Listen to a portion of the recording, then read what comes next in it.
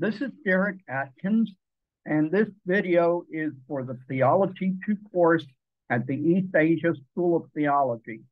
This video lecture is entitled Humanity Made in the Image of God, and this is part 2 of our video lecture. So if you have not yet watched part 1, please take some time to watch part 1. So, in part 1 of this video lecture, we have been looking at the question, what does it mean to be created in the image of God? And what we've seen is that the Bible clearly teaches that we are made in the image of God. However, one of the strange things is that the Bible does not really elaborate or explain what the image of God really is.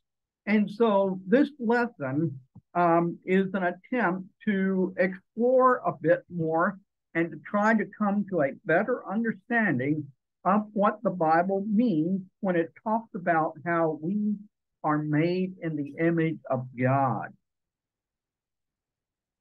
So now we are going to look at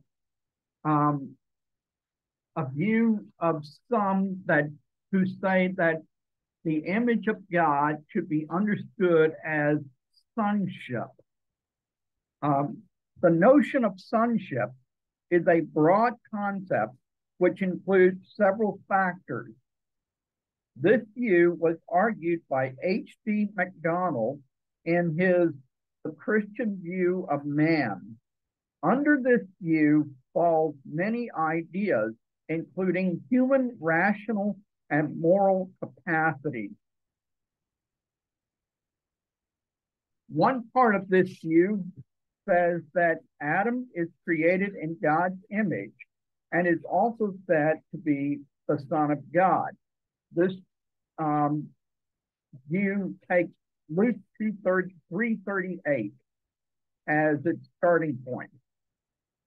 Note also that the image and likeness of Seth to Adam is also based on the idea of sonship in Genesis 5:1-3. Christ is the true and ideal Son of God. Because of this, he bears the image of God. See Colossians 1:15, as well as John 1:14 and John 1:18.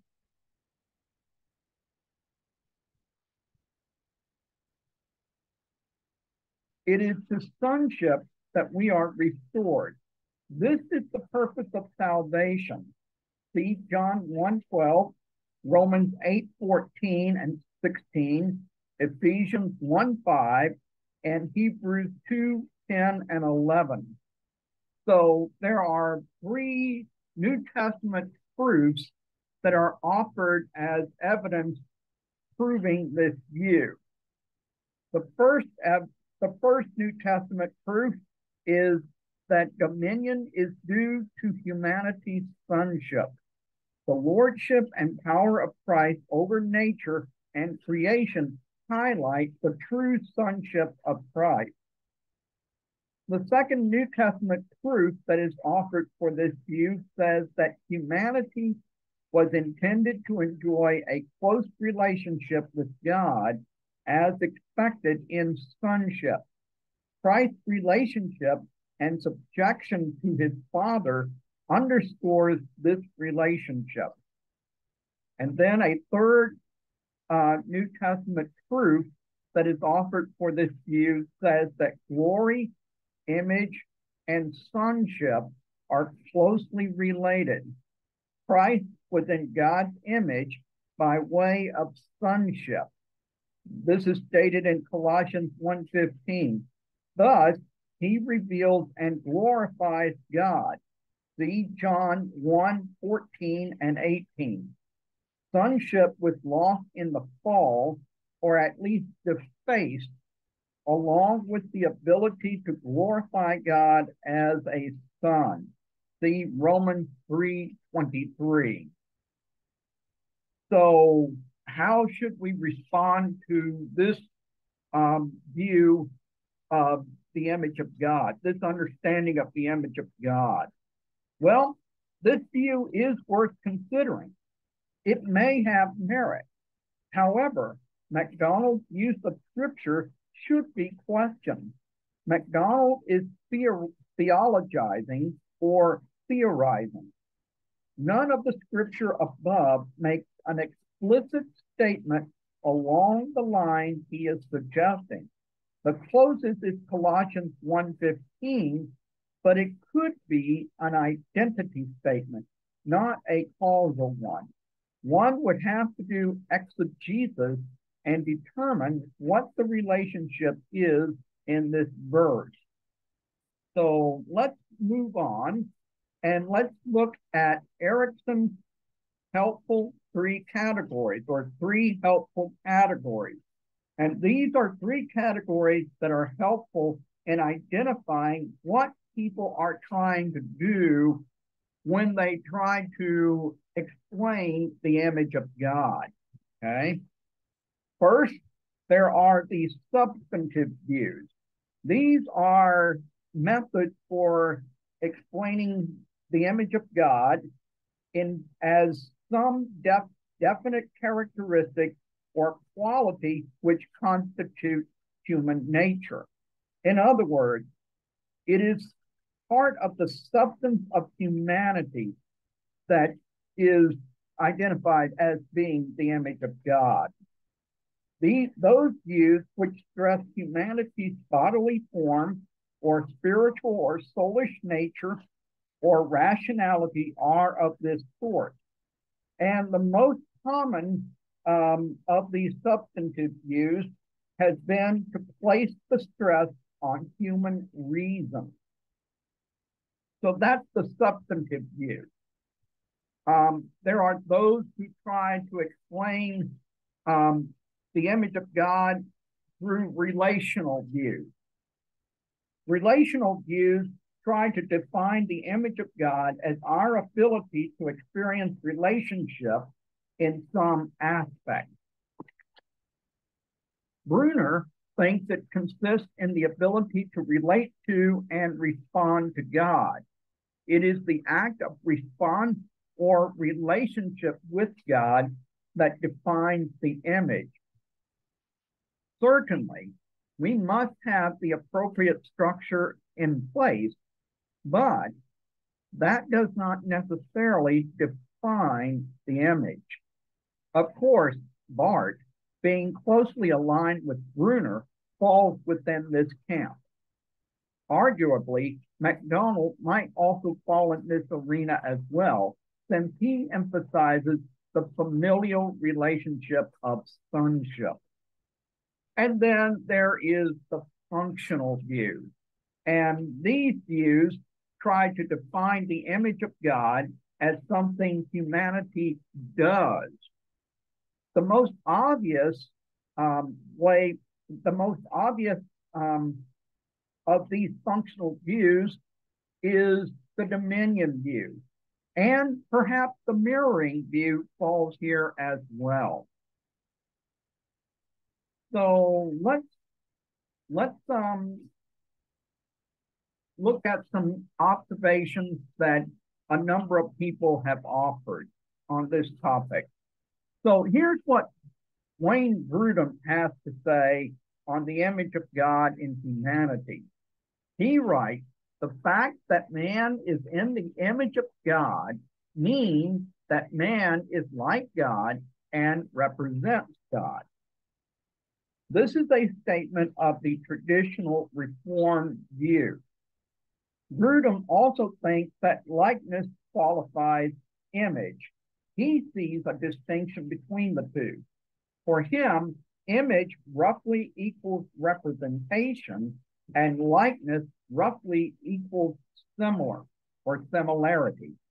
This is not a representation with, thus, it is not a representation with no correspondence in being. But at the same time, Grudem oft differs from most systematic theologies in trying to stay away from actually defining the image. He says it is enough to say that human beings are like God. If we try to specify how, we cannot do adequate justice to the subject. Scripture doesn't really offer this definition. Rather, as we learn more about God and humanity, we increasingly see how we are like God and thus in his image. This might be the best way to reflect what Scripture itself is reflecting without saying too much or too little about the Imago Dei. We can also say that there is a correspondence between God and humanity. So the scriptures seem to suggest a substantial, though limited, likeness. For example, like God, humans are also able to create things, but on a far more limited scale. Now, here are some specific but not exhaustive aspects of God's image in humanity. And so all of these that I'm about to mention, besides volition, are from Wayne Grudem. He keeps contrasting human characteristics with animals. So his approach focuses on the differences between human beings and animals as defining aspects of the Imago Dei. Thus, we are the height of God's creation, and as such, in the image of God. So, this is how he goes about understanding it.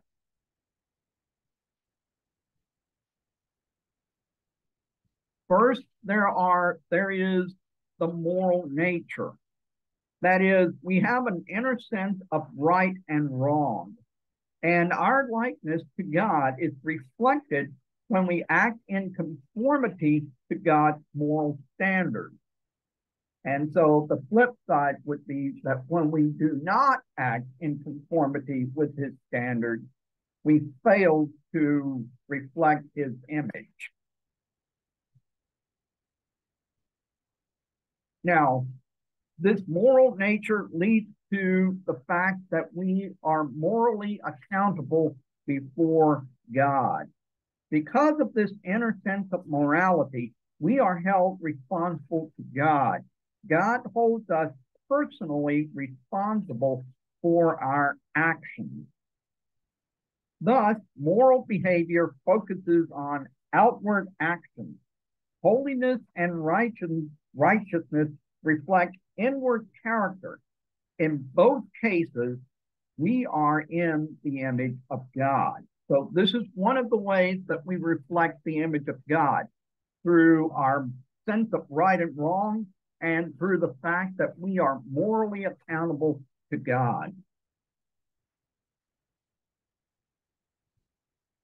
And this leads to holiness and righteousness with respect to God. Moral behavior reflects God's values, and it's mostly thought of in terms of our behavior towards others. Holiness and righteousness also reflects God's values and character and focuses more on inner being and character in relation to God. So we see that we see what I said earlier. Moral behavior focuses on outward actions. Holiness and righteousness reflect inward character. In both cases, we are in the image of God. Now, let's look at some spiritual aspects. Okay? We have a spiritual nature. We are not just physical bodies. There are also spiritual or immaterial aspects to our being that enable us to relate to God and to act in ways beyond mere physical existence.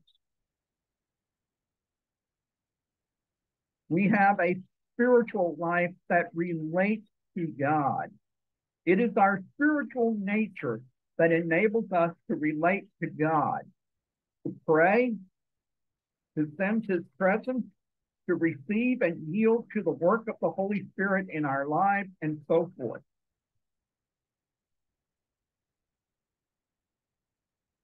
And not only that, but we also have the gift of immortality.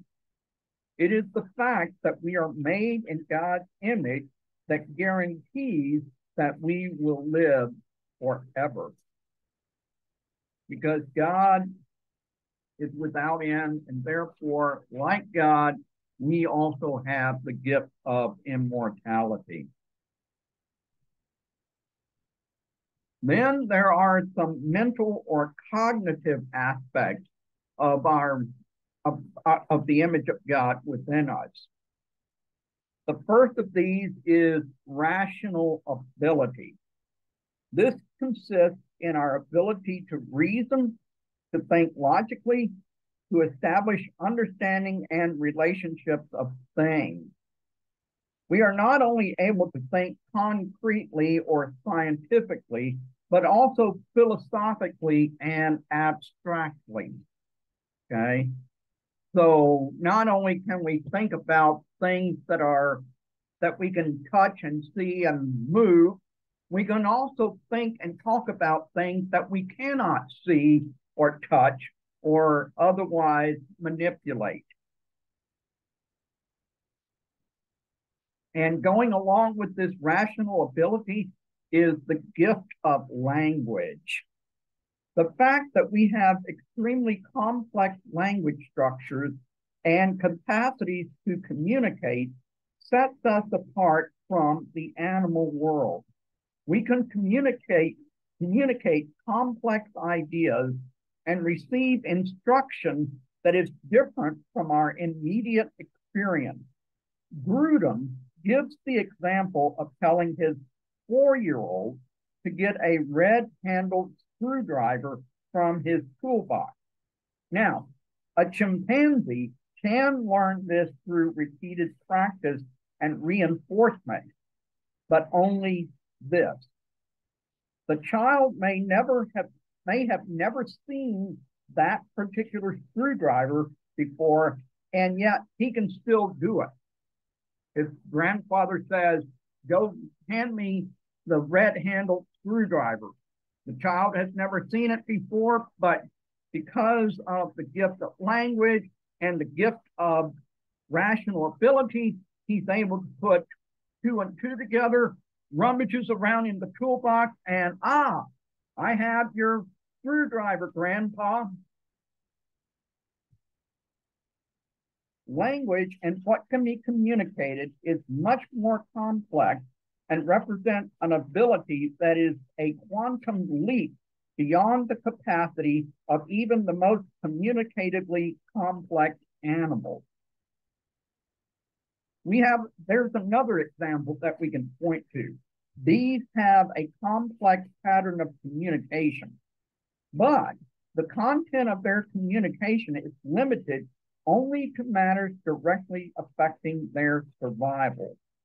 So bees, for example, have this amazing ability to communicate with other bees where certain flowers are, and they can even tell the other bees what direction to go in, and so forth.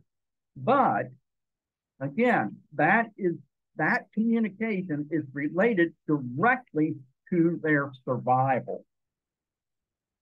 They show no capacity for communicating about abstract things such as God or right and wrong. Okay, so this is one of the ways that we humans are different from animals. Another way that we reflect the image of God is through human creativity. Like God, we are creative. We have had some wonderful achievements in art and technology. Yet we are all creative in varying degrees and ways, whether we are musicians, cooks, writers, or builders. C.S. Lewis and J.R.R. Tolkien called this aspect of our imaging sub-creation and believed it to be a major aspect in our imaging God in the world as stewards of his creation.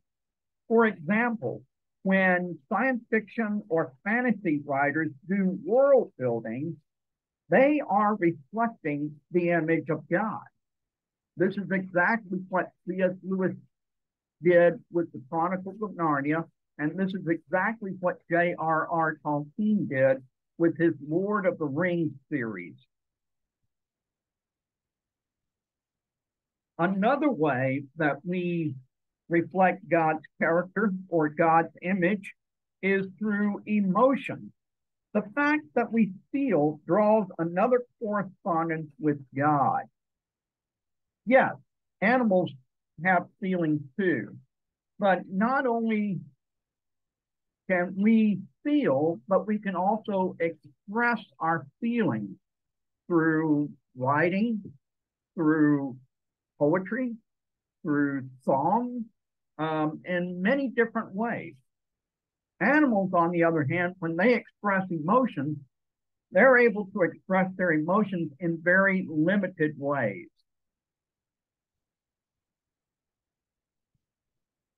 We also have volition. Volition means willpower or the ability to choose. This is the ability to discern and make choices, to mentally reflect on different options, anticipate outcomes, judge right and wrong, and then act, rather than just acting without intention or acting solely on instinct. Okay? So this is one of the ways that we are different from animals. Because while animals can make choices, they do so on the basis of instinct. Humans can make choices on the basis of something other than just instinct. Then there are the relational or social aspects of the image of God within us. One of these is found in our sense of community and social relationships. While some animal species do demonstrate evidence of complex hierarchies, the fact that animals act solely on instinct means there is a qualitative difference between social relationships among animals and social relationships among humans. Human social interactions always have a moral and even spiritual dimension, and therefore, insofar as they live according to God's righteous character, human societies are able to reflect God's image. One biblical example of this reality is found in relationships between parents and children. Okay, because the Bible does give us examples of godly parents and even godly children. Okay, and this leads us to marriage. This kind of intimate and submissive relationship between husband and wife, as well as the ability to relate to others socially, is reflective of God's own ability to relate to other persons, both within the Trinity and with other persons. And this is spoken of in the Bible itself, because the Bible teaches us that the relationship between a husband and a wife is supposed to be a parable or a living picture of Jesus' relationship with his church. Now, I do want to make it very clear that those who never marry are still able to reflect God's character in many other ways, and that marriage is not the only way that we are able to reflect God's image. God's ability to condescend also suggests that our ability to relate to all people, um, regardless of class, education, and experience, is part of how we reflect the image of God. Then there is dominion. We are like God in respect to creation. We are given dominion of the earth as God is Lord of it. And therefore, in Genesis chapter 1, verses 26 and 27, we read that God commanded us to rule over the earth and to subdue it. Now, this also means that we are responsible for how we rule over the earth. We are responsible for how we care for and manage God's creation. But still, the reality remains that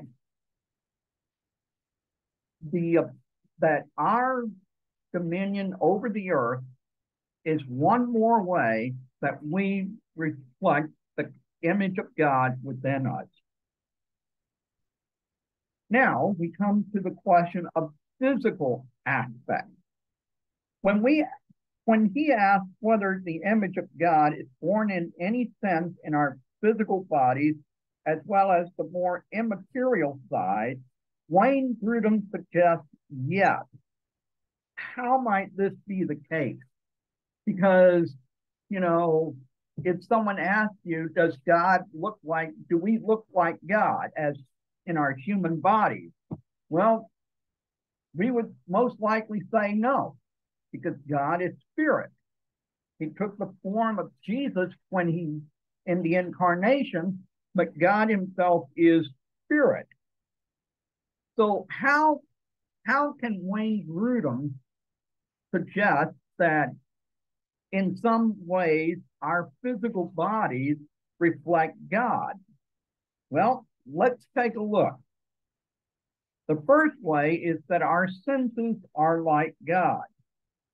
We hear and see, for example, in a mediated manner through physical organs, whereas God hears and sees, though without the mediation of physical organs. So what Wayne Grudem is suggesting here is that the fact that we can see and hear is one of the ways that we are like God, because God can also see and hear. So even though God does not have eyes or ears, he can see and hear.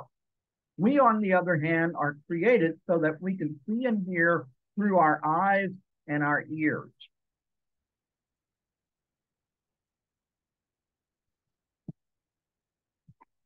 Sense of time and the future.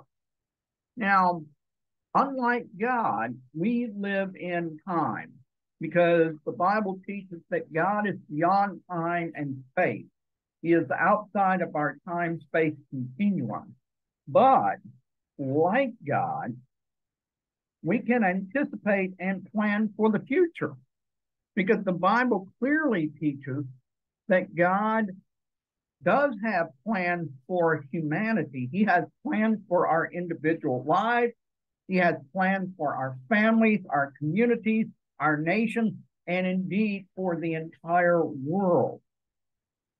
We also have a sense of living beyond this physical life. In other words, we have this sense that death is not the end of the story. And we also have this sense or this feeling that we are more than mere physical beings. And so this is a sense of self-transcendence.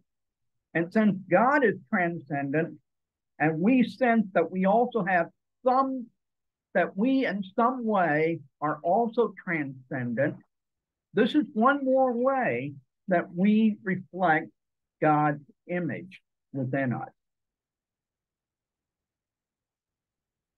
Now, the ability to procreate resembles God's ability to create human life.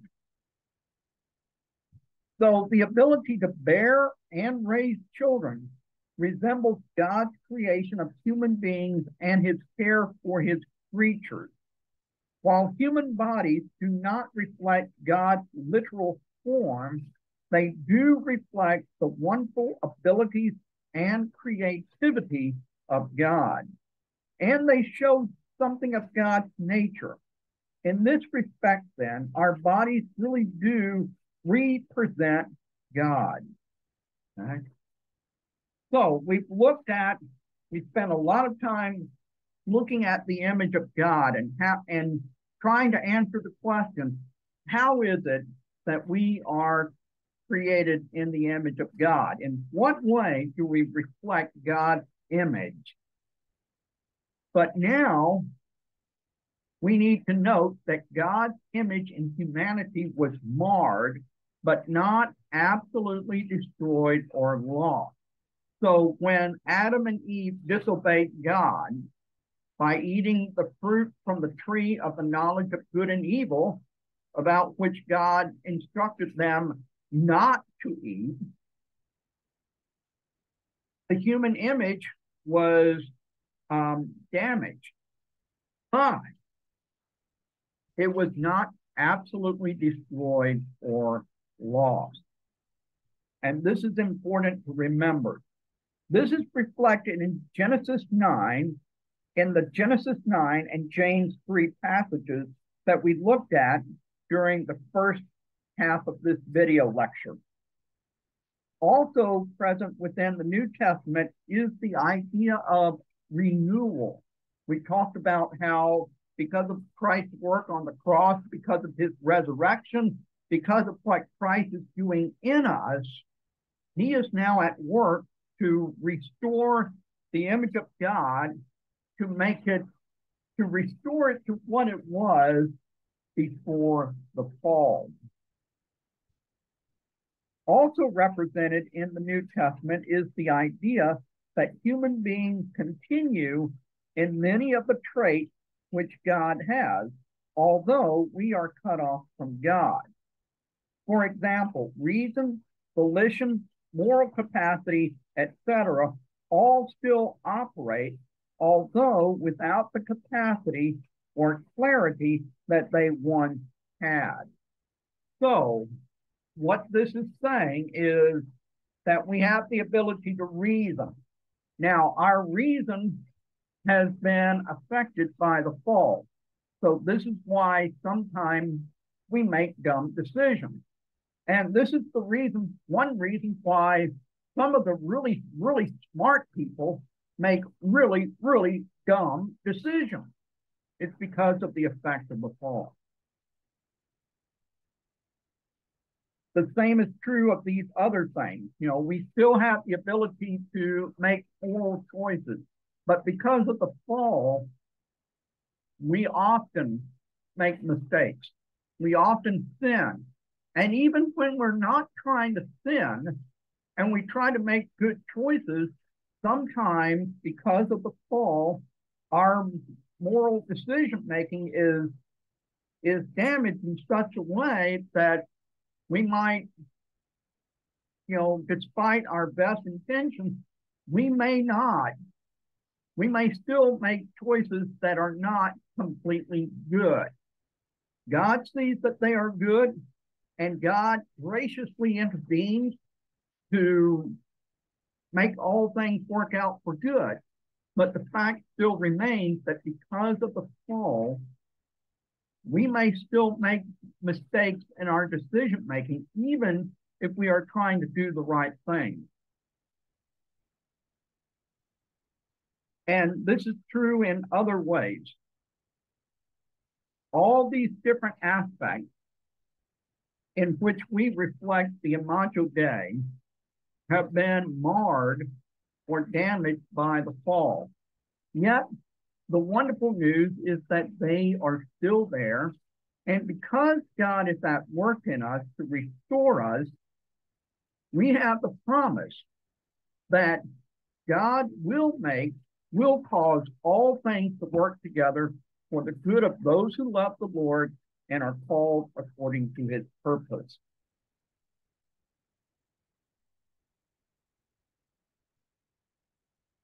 Now, in Christ, there are being all of these things are being renewed and are thus not necessarily limited to the characteristics um, to the characteristics of the image of God mentioned in Ephesians 4 and Colossians 3. And this is especially the case if the Imago Dei is understood in substantive terms rather than merely relational and functional. Our great value is founded upon our similarity to God and the purpose for which God created us. Human dignity, and therefore human rights, is centered within the image of God in human beings. During the past 200 to 300 years, there has been a lot of movement, beginning with the Western world and now spreading throughout the world, to claim the rights of human rights, to argue that all humans have dignity. And so during the last 200 to 300 years, there have been political and social movements to advance human rights and to advance human dignity. But the question is, what do we base human rights and human dignity on? Many modern political theories would base human rights and human dignity on some kind of social compact or some kind of social agreement. But the danger there is, what happens if society changes its ideas about what rights are considered human rights, or what happens if human society changes its ideas about what constitutes human dignity? This is why it is crucial that we ground our understanding of human rights and human dignity on the foundation of the image of God, because the image of God does not change, since God himself does not change. If we are like God substantially, that is, who we are, rather than what we do or what our relationship is, then it doesn't matter if a person is a non-Christian. And this is important because, this means that human rights are the same for all people, regardless of whether we are Christian or not, because all of us have the image of God, whether we are Christian or not. Those who are not Christians are still worthy of human dignity, nor does it matter that someone is young, old, sick, retarded, physically deformed, orphan, poor, etc. All people are bearers of the image of God. But the problem remains. The Imago Dei, since it is not defined completely, does not tell us in itself what the parameters or limits of human dignity and human rights are. Rather, we must look to the moral law in the Old and New Testament as reflective of God's nature and character and of his will for human relationships. So now we come to the end of the second part of this video lecture. So what we've done in this video lecture is we've looked at the question, who am I? And the question, how do we reflect the image of God? What is the image of God? And we saw that the Bible teaches very clearly what the image of God is, but it does not spell out completely what the image of God is. And this is why there are many different ideas or many different explanations for what the image of God is. So, in one of the discussion questions I have for you on our discussion board is the question, what do you think the image of God is? If someone were to ask you to explain to them the image of God, how would you explain what the image of God is to them? So I look forward to reading your responses on the discussion board, and I look forward to discussing with you more about this question in our class session.